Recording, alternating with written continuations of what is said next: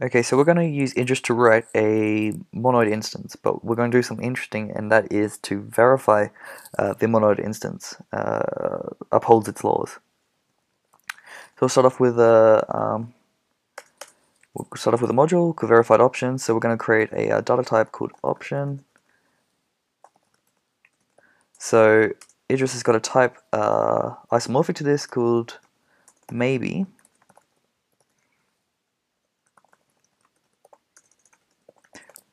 But we're going to create our own just so that we don't conflict with the so we can define instances and not conflict with anything in the standard library.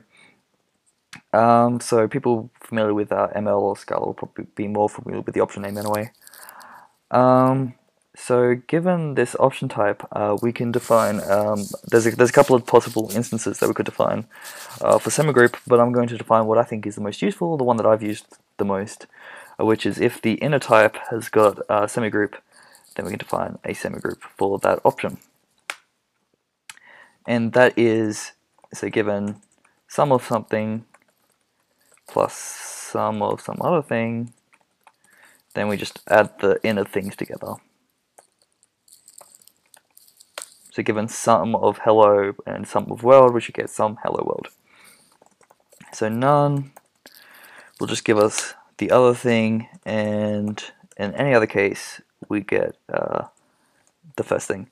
So that will only be in the case of none, but in Idris it's better to leave the cases off when we can, if we can get the same result, and that's because Idris won't require us to pattern match when we go to prove things.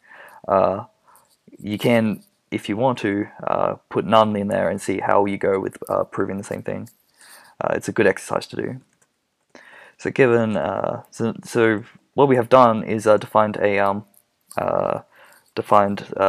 append operation for a semigroup, and the append operation has this law called associativity. There we go. So associativity says that A plus B plus C should equal A plus B plus C. So it's basically saying that the parentheses don't matter. The order of parentheses don't matter. We can evaluate either one first and get the same result. So in Haskell, what we do to try and assert this property would be to make something called a property-based test using quick check, or in Scala we'd use Scala check, and try 100 different values for A, 100 different values for B, 100 different values for C.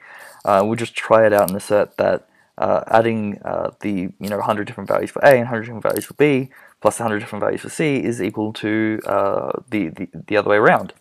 So this will give us some sort of confidence in that the law holds, in that if we define something that actually generates all possible values, then it should test 100 values randomly, and assuming like a good distribution of that randomness, then we get like kind of good coverage. But the thing is that it's only testing 100 cases. That we only get a confidence of 100 trials per test run. Plus, we can have an error in the generator that doesn't generate a good sampling. Or we could just always be lucky we could run it 10 times and still be lucky and not find a case where the implementation has an error. And also, it's just not a constructive proof that what we've done does the right thing. So I think we can do better, and Idris allows us to do better. But let's first define. Let's finish off defining the monoid, since we've only defined the semigroup. So,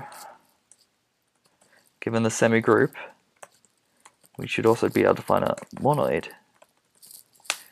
And here we've got this thing called neutral, also known as the zero element or the identity element. And that will be none in this case. And this has two laws, the identity laws, and these are the left identity law, which says that neutral plus an element equals that element, or that element plus the neutral element equals that element.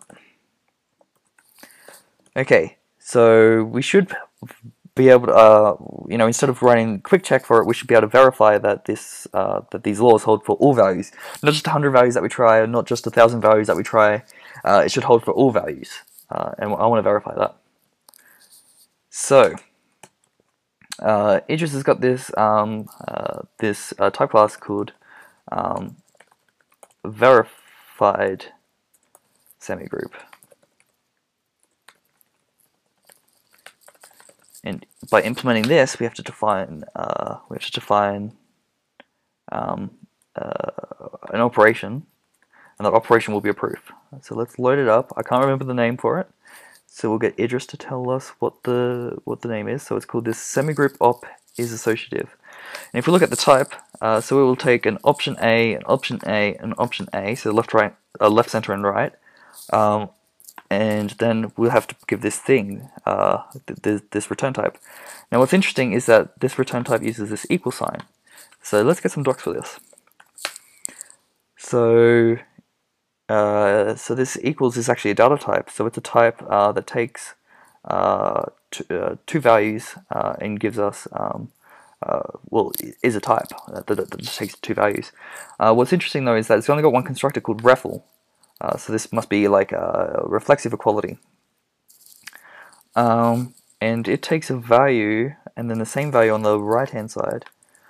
So refl can be inhabitant of any value as long as the value is the same on both sides.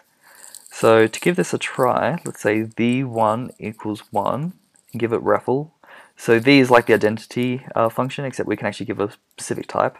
So this is actually the type. 1 equals 1 is a type, and refl is a value of that type. So Idris is able to see that the left-hand side and the right-hand side are the same value by saying that they're actually the same. They're actually the same syntactically, and so it can make that as a type, and refl actually implements that. If we were to say 1 plus 1 equals 2 and give it refl, well, Idris evaluates the left-hand side, so 1 plus 1, it evaluates that, and it can see again that those are syntactically the same thing, so refl is a value of that. Now if we were to say 1 equals 2, and give it refl, we'll get a compile error. It isn't able to make those things syntactically the same, well, because they aren't the same thing at all.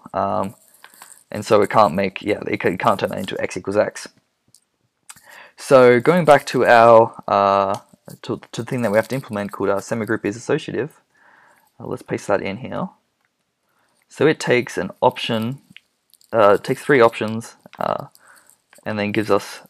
Then we have to eventually make it into some sort of refl value somehow. So you can see that these syntactically aren't the same thing, because we have the parentheses on the right hand side here, and we don't have the parentheses at all on this side because they're theoretically around the L plus C. So we have to make those things the same somehow. Now we'll start off with the most obvious one, which is that sum A plus sum B plus sum C equals something. We'll say this is sum.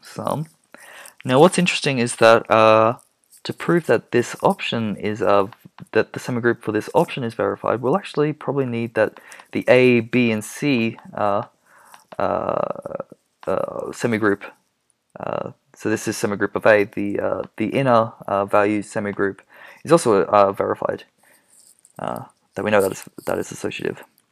So I'm just going to put verified up here so that we can reuse a proof later on. But I'm going to put this question mark means that we're going to delay solving it until later.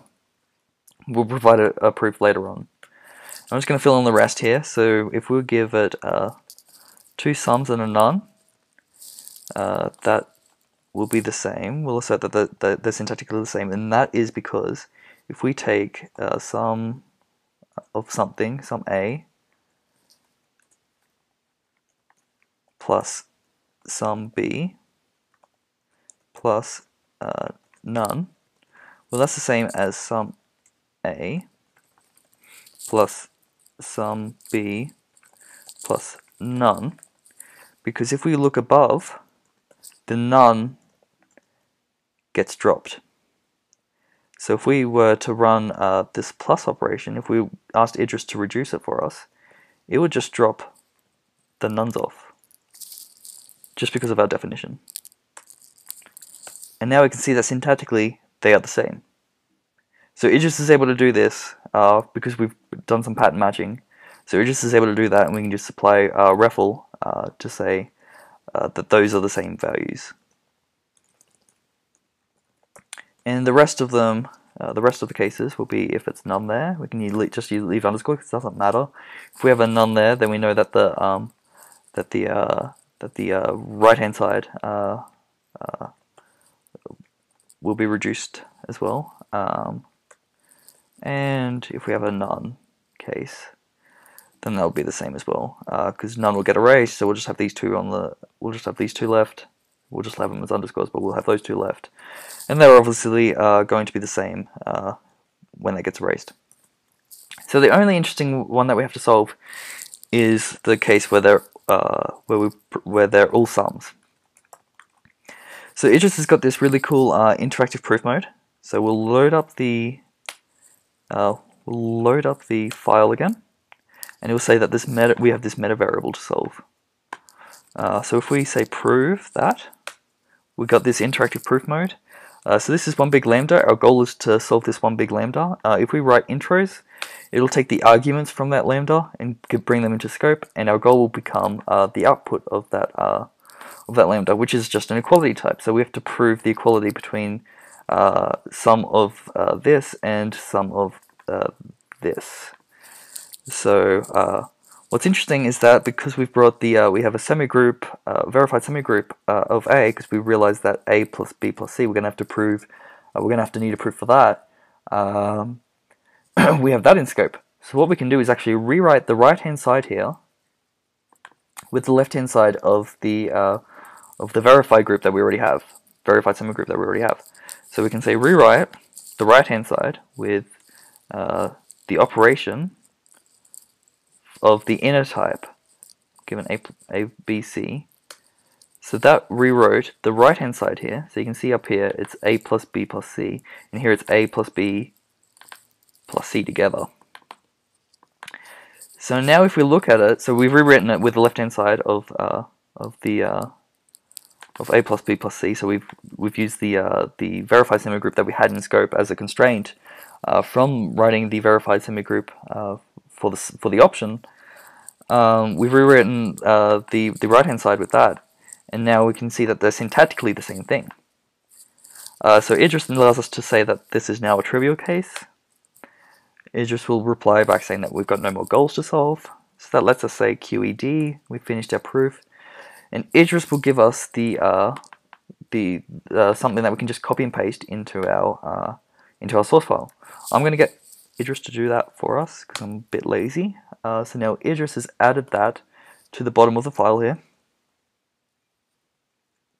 and it's added the module name as it's qualified it with the module name. I'm just going to delete that because I don't like that there, and that makes it a little bit easier. So we've had we have this we're saying that we're going to provide this proof later, sum here, and Idris has given us the proof for sum through this interactive rewriting. And yeah, we're just using the inner verified semigroup, this one, to rewrite the terms so that they look the same, and we can say trivial, which is how we get them to be the same thing on both sides, and have a proof that we've got these things to be equal. So it just helped us out a lot there. And now what we're going to do is define our verified monoid instead of a semigroup for this option. And if we were to load this up, we'll get to Idris will tell us that we need to define this, and we need to define this. So it was saying, so this must be the two identity laws that I wrote above. So let's ask for the types. So Idris is saying, given some option of A, then that option of A plus the neutral element, none, equals that option of A. So we'll just pat match. So if we give it sum, well, sum plus none equals sum. And Idris knows that the neutral element is none, so doing the plus operation with none on the right hand side always equals the first thing, so that will just reduce to L equals L, or sum equals sum. So we can say that's reflexively equal. If we have none, well, none plus none equals none. That's obvious as well. So we say refl, and for the right hand side, I'm sure we can just do the same thing. And now if we were to clear this and load it back up, we can see that it type checked. So we've just proven that the monoid laws, so the associativity law for the semigroup and the two identity laws hold for the option monoid that we've just defined.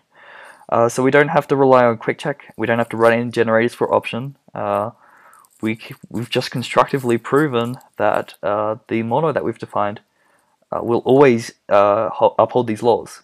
Not uphold them for the 100 that we try, not uphold them for the 1,000 that we try. We don't have to write a generator, we don't have to do anything like that. Just by pattern matching and using the propositional equality that Idris provides, we've proven that for all values of option A, the monoid that we've defined upholds its laws.